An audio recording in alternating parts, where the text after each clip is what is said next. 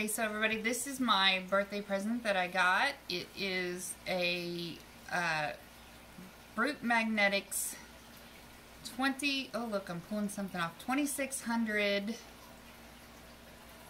pounds. It's double-sided, so it's combined weight of 2,600 pounds magnetic for magnet fishing. And we want to put this on a rope.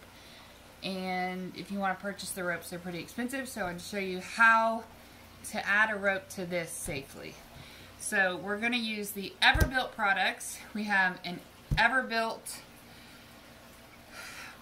polypropylene rope that can hold 224 pounds.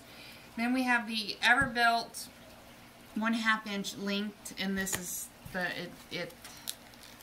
I'll show it to you in a minute. This, and then we have the Everbilt rope and cable system. So all three of these are from the same company, and let me show you how to put this together. So the Everbilt rope comes with a pre-burnt end, but you might want to burn that some more, so be prepared for that. Some of your supplies are the three things that I showed you. You need to make sure not to use just a regular carabiner. You want to use one of these bolts that spins to lock, because this is very heavy. I mean, it's like you can see my hands are flexed. It's very heavy. It's probably about 12 pounds, I'd say. Easily it's 12 pounds. So you don't want to use a regular carabiner unless it is a climbing belay ranked carabiner. Don't use them junk carabiners that you buy in the store. If you're a climber, you can get away with it. But you want to use this lock bolt. It's threaded so that you can close it back down quite easily and lock in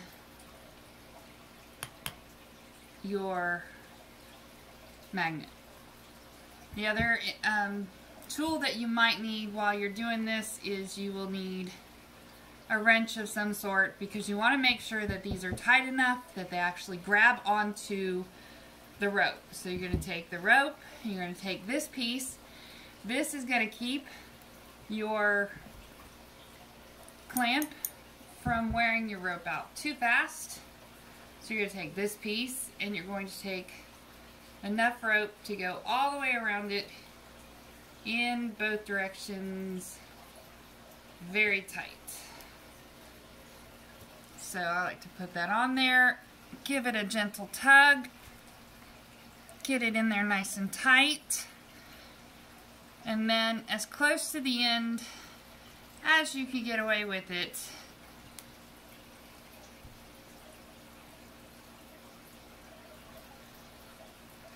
You want to put your first rope bolt on.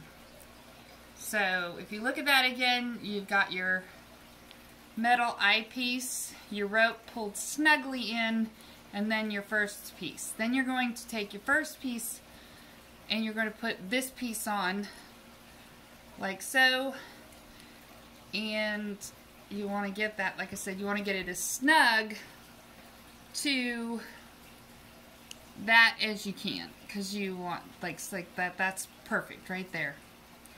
So then you put your pieces on.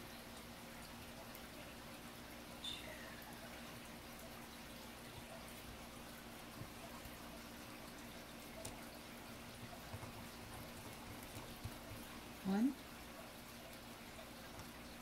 two.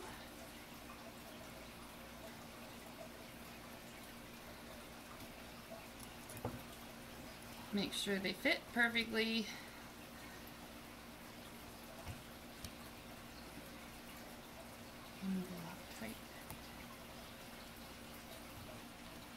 So once you get this tight and you're in this position, an extra thing that you can do to make sure that your bolts don't come off is you can put a little bit of this thread locker on. This came with my magnet. So the magnet company was good enough to send me that for reasons to deal with the magnet, but we're going to use some of this on here. And you just need just a very little teeny tiny bit.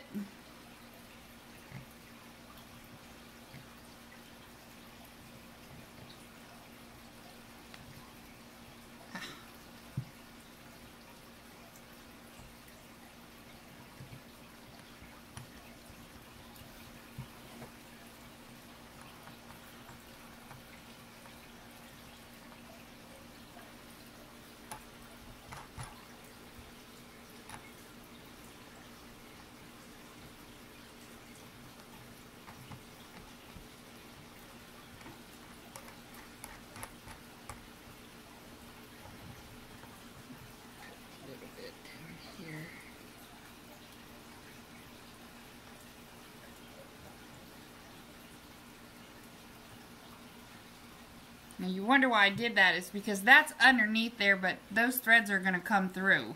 So I want to make sure.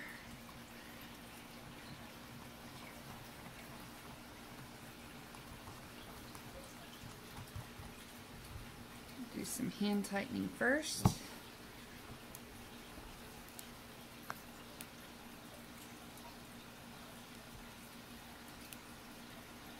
Get this in there where we want it.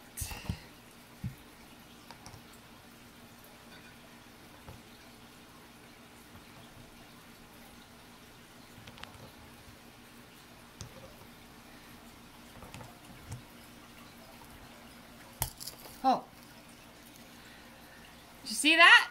I wasn't anywhere near that magnet and it sucked my tool in. Got it. Let's just push her away a little bit.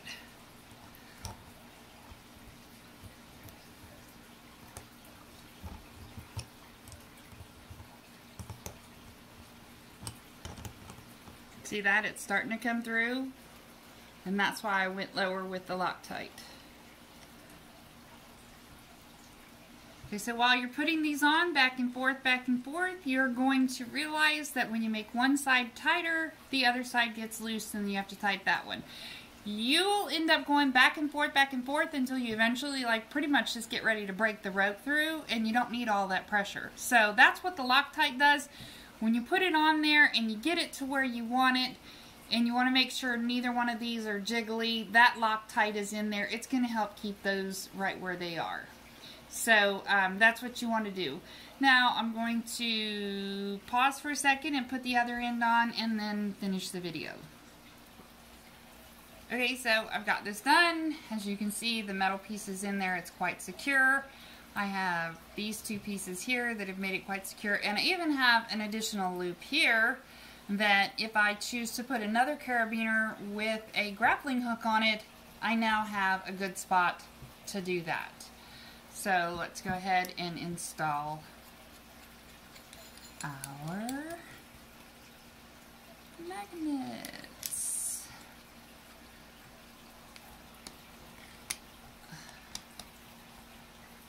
Now if you were going to do that permanently, you would do that and you would also put some more Loctite on there, but we are not going to do it permanently. We don't need any Loctite, but we are just going to make sure that this nut is tight enough. So there you have it. This is our 100-foot rope, and it has been secured safely and strongly. It's not going anywhere. In two spots, giving us two links, and then of course the magnet.